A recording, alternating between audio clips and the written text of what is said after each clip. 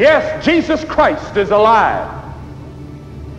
He rose from the dead, and that day, that Easter Sunday morning, that first Easter, when Mary and Mary Magdalene and Salome went to the grave expecting to anoint a dead body, they saw the angel sitting there.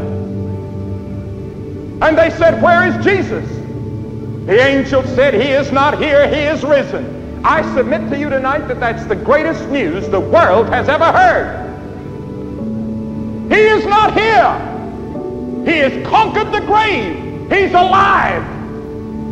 And ladies and gentlemen, I believe that there's more proof that Jesus Christ rose from the dead than almost any other fact in Roman history.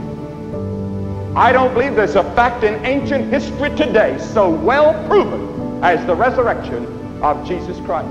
But even if there was no proof, no historical proof, no scientific proof, and there is, I would still believe it, because I believe this book is God's inspired word. And the whole early church went up and down the country preaching the resurrection of Jesus Christ.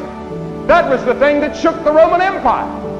That a man had risen from the dead, that he was alive, that death could not hold him. Christ is alive. He's a living Savior.